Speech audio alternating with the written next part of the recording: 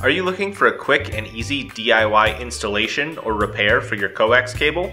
Our QMA Male Crimp connector for RG58 and LMR-195 will provide a simple solution for your wiring needs. The three-piece connector consists of the connector housing, the pin, and the ferrule. For this installation you will need a Coax stripper, Coax cable, a soldering iron, a crimp tool, and the QMA connector.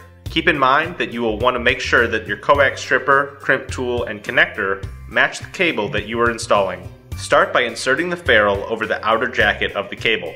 Then, using your cable stripper, strip back the outer jacket and dielectric. The advantage of using a cable stripper is that it will strip back the jacket and dielectric at the same time. Pull back the braided shield and insert the pin onto the center conductor. Solder the pin onto the center conductor and insert the connector housing over the cable.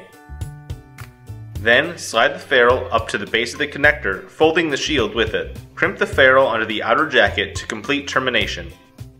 Congratulations, you have successfully installed the QMA Male Crimp connector. For all of your cable and connector needs, choose Show Me Cables.